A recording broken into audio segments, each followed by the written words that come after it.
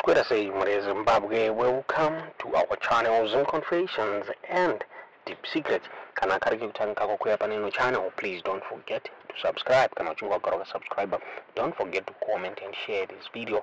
Nasmure Zimbabwe takigrai nyaya ya buditswa ne the Zimbabwe Republic Police ya buda ichi deny ma claims ekuti vaka release a list of 6 ma suspects they were implicated 4.4 million YeEcobank case chakaita Bulawayo 2 weeks ago. So the list rokutenza ma streets social media and they're fake and the individuals that are included, but this list they are now deceased and there's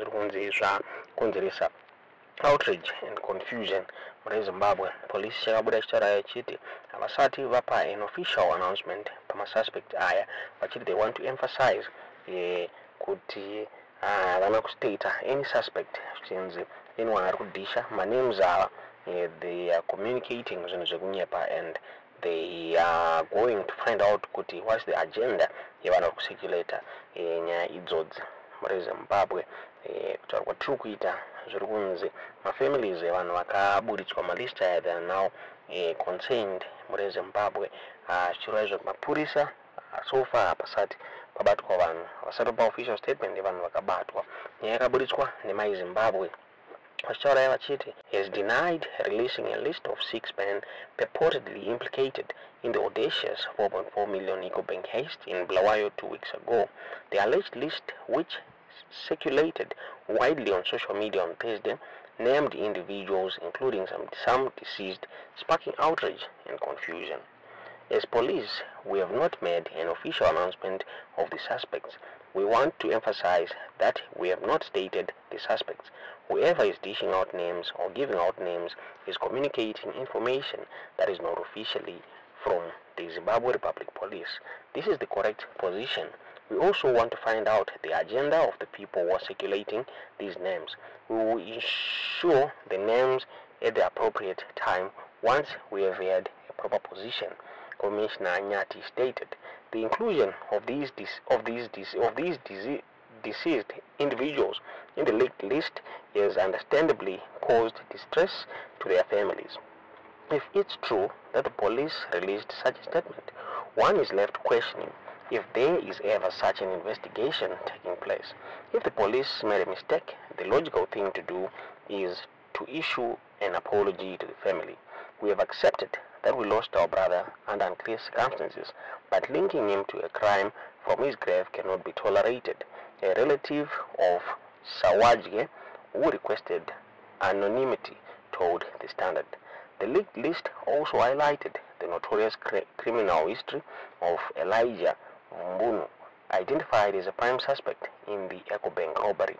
Vumbunu's criminal record is extensive, including a previous conviction for the $40 million Zimbabwean heist in Mutare in 2003, a subsequent prison break from Chirkurubi Maximum Prison in 2005, and alleged involvement in the 2002 Mine gold robbery. He was only recently released from prison on bail pending an appeal against a 40-year sentence. His brother, Takafa Vuvumbu, is also a wanted man with a 62-year sentence for armed robbery. Both brothers, along with their older brother, Abraham, also recently released from prison for armed robbery, are known to have engaged in criminal activities since the mid-1990s. Their criminal enterprise began with petty theft and carjacking, escalating to armed robberies. Their older brother, Nehemiah Temai Vumbunu, was fatally shot during a crime spree several years ago.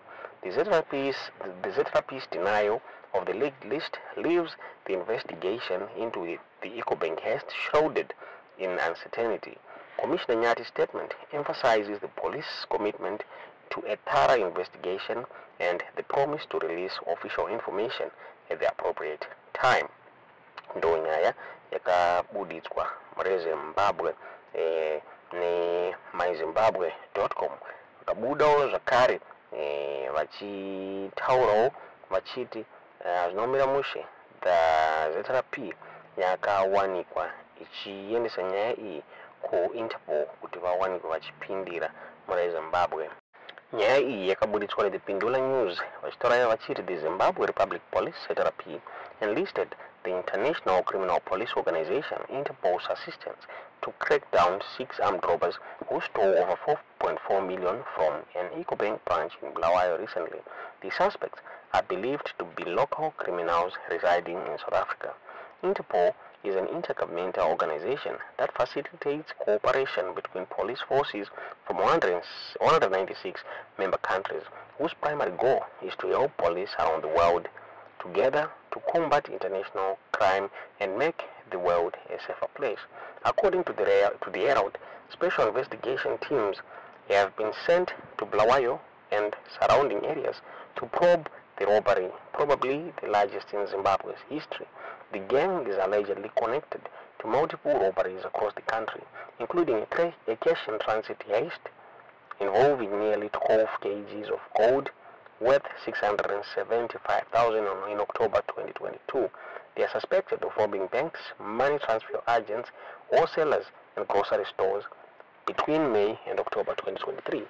In Bulawayo alone, the gang reportedly stole over $858,000 in 5 separate raids within 4 months. It is alleged that the gang typically flees to South Africa after committing their crime.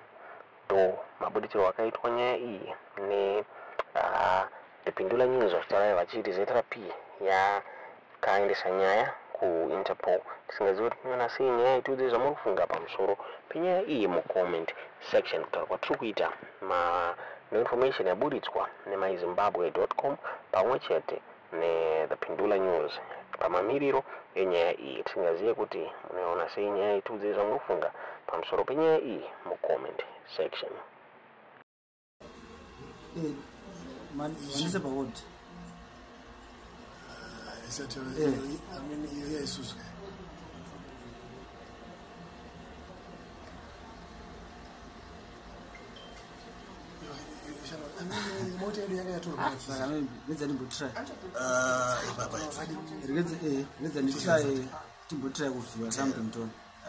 I'm not sure about EcoBank.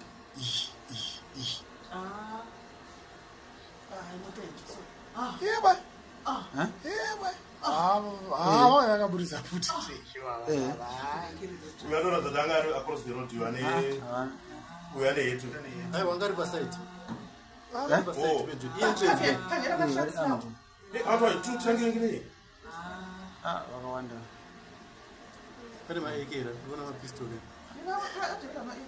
What I did bro. This one has removed the yeah. Whoever bought this. No, kufamba free list. Nezvivendo. Is that guy part of them? Yes. And nobody can say. I'm talking to Tata Pagat. Futi zetu zatoro zizi. Futi I mean now yaisa a pistol ya game nangiro. I mean, they are now pushing for the third one. When I'm getting my pistol, was on. My foot is the one who ndede. Iyo pistol ndo yaruvisa kuma hospital. Ford Ranger. Yeah. It's a Ford Ranger in Martins.